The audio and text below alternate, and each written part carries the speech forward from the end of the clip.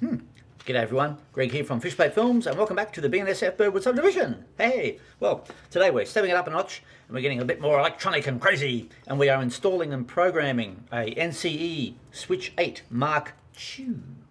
This is a new version of the original Switch 8 that have been very popular, and it's got a couple of new features and programs slightly different than the old one. So we're going to get into this, program it, and switch a couple of tortoises, a couple of turnouts. Now, what is a switch decoder? Well, that's what it is. It's basically a decoder. It's the same as your locomotive.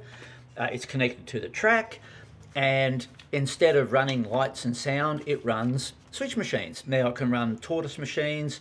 They also say switch master and other low current machines. So it may do servos, I'm not too sure, but it won't do cobalts. It doesn't like them, and of course it won't do the Pico snap action twin coil machines. It's for a stall current machine. It's a low current stall machine that goes over and keeps the power on like a Tortoise or something like that. So it basically is 8 decoders in one. The whole doobie here doesn't have an address itself, but each of the 8 outputs for 8 switch machines, they each have an address that you will put your turnout number in, which is what you would normally use. Normally from the factory they come, default program is 1 to 8, but of course you would change that, and we'll do that once we hook it up. Now, it says here that it will switch 8 switch machines, 8 tortoises, or switch master or whatever. Now, the maximum output for each of the outputs here, maximum current output, is 40 milliamps. Now, your average tortoise, mine here, draw about 15, 16 milliamps each. So the maximum is 40 milliamps. And NCE don't say that you can't run more than one, but they don't say you can. So the main question that gets asked is, can I run a crossover, as in 2 turnouts, off the one output? And of course, yes, you can. The NCE don't say you can't, but they don't say you can. I guess that's for warranty purposes and stuff like that. But your average tortoise, as I say, mine draw about 15 milliamps, so that's 30 milliamps for your crossover for 2 machines, and that's well under the 40 milliamps. And of course, you wouldn't put a crossover on 2 outputs, because then you would have to have 2 separate addresses. So you would run a crossover off one address. So off one pair of these connectors here, you could run 2 switch machines for your crossover. So no more than 40 milliamps.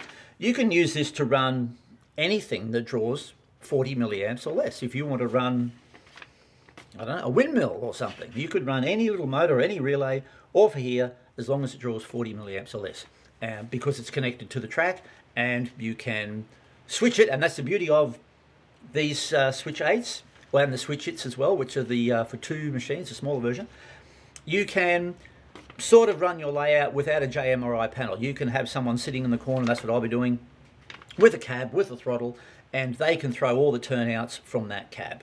So it's sort of an interim measure until you get up to having JMRI or something like that, and having a dispatcher's panel, which you still use this, but in the meantime you can use your cabs as a dispatcher's panel. So it's a great idea. You can sort of half get there, you know, instead of having the full-on dispatcher's panel. You can give someone a cab and send them outside with a long lead. Put them in the toilet with a long lead and say, there's your bloody cab, away you go.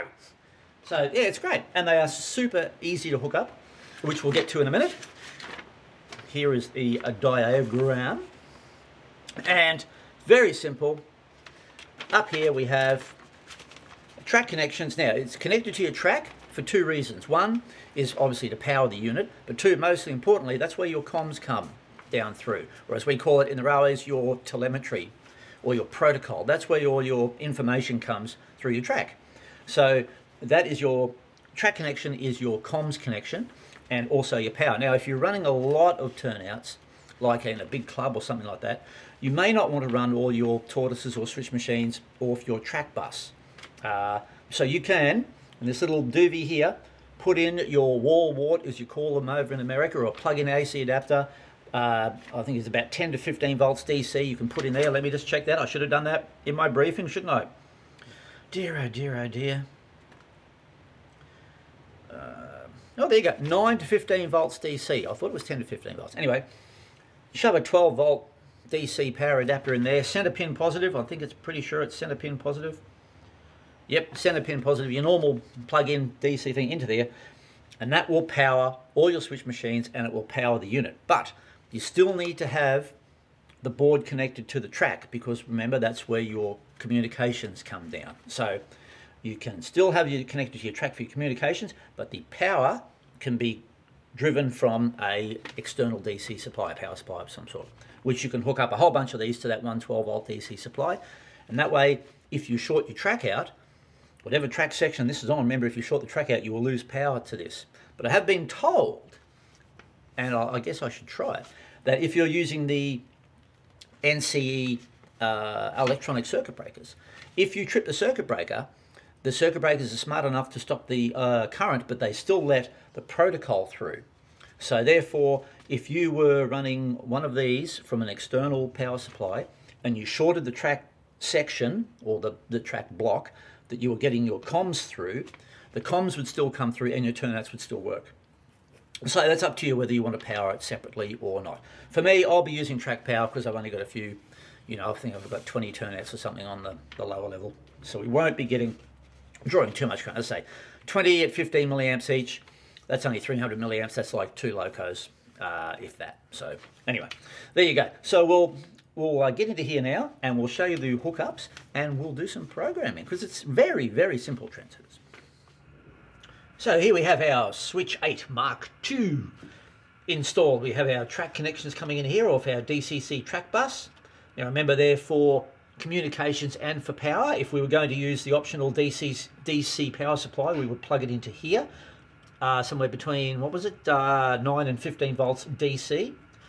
And these connections here are for your push button panel. Now the old normal Switch 8 and the Switchets, if you wanted to put a push button on there for manual operation, you would have to connect them to a mini panel, which is a board similar to this for all inputs, which is more expensive. But what they've done with the Mark II version of this is you can buy yourself a push button panel, which is a smaller little panel, and that wires up to these three here, and off of that little panel you can put toggle switches or push buttons. So it's a more inexpensive way, an easier way to put manual control off your decoder.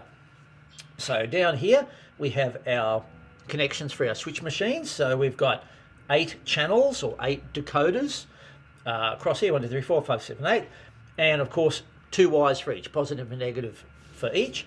And your 15 volts that comes in is converted into 12 volts DC for here. And each one of these 8 pairs is a decoder address. So that's what we will be addressing for each turnout or each Tortoise switch machine. So if you were going to do a crossover with 2 machines off the one, the easiest way would be to come out of your positive and negative here, A and B on whatever channel, and go through to your first Tortoise machine and then go from that Tortoise machine daisy chain to the next one, rather than bringing both wires back here. And you'll have to muck around with the polarity as well to see which way you get. Now, if the polarity is the wrong way when you hook these up, you can go into the CVs and reverse the polarity, but honestly, it's much easier. 30 seconds to swap the wires around. That's, in my opinion, that's the easiest way to go. But if for some reason you want to do it with the CVs, you can. But anyway, so we've got one Tortoise hooked up here, and we've got another turnout hooked up here. This second one here is one that we need to program. I've already done this first one. So this one is on output 2 A and B. So let's program that one. So it's really easy. The old one had a rotary dial that you would turn. This one, we push this button here, and you see this LED comes on here, and we get a number 1 up, showing on our dial up here. So that's showing that we're programming output 1. We don't want to do that. We want to program output 2. So push it again, and it comes up number 2. Now if we keep going, obviously, 3, 4, 5, 6, 7, 8, and if you go to 9, our decoder goes back to being online, and I've got our little toggles there showing that everything's good. So what we'll do now, we'll go back again. We don't want output 1, we want output 2 or channel 2. Happy with that. And we go up here to program selected output, and we press that, and we get our flashing P. Now that sends it into programming mode, and when we get our cab and we go in and select accessory, because remember this is an accessory, it will come up showing that it's in program mode. So let's do that. Okay, we have our flashing P here. So now we get our cab and we go select accessory. Where are we? There we go. Select. I've pushed select accessory, and you can see it's already flashing, so it knows it's in program mode. And over here, it's got, what address has it got there? 108. I should have picked the cab that didn't have a display problem anyway. This says power cab, but actually it's my old power cab. We are using the Pro cab here. So our button's still flashing, our P is still, we've got about a minute. So I want to put in 109. So I'll put in, where are we? 109. Yep, that's it. And I'll press enter. Where are we? Enter. There we go. And now if I throw this, if I press number 1, oops, there we go, it's gone. Oh, okay, now we go, now let me see, we'll just check to see if we've got it right. So what I'll do, I'll go along here, go to 8 and 9, we'll go toggling again, and if I go select accessory, oh, where are we? 109, enter. If I go 2, oh, there we go. I heard a noise. And then if I go select accessory again, now it's come up 109. It's come up 109 again. If I press that again, it throws it back to normal because it knows that's the one that we were on before. And that is it.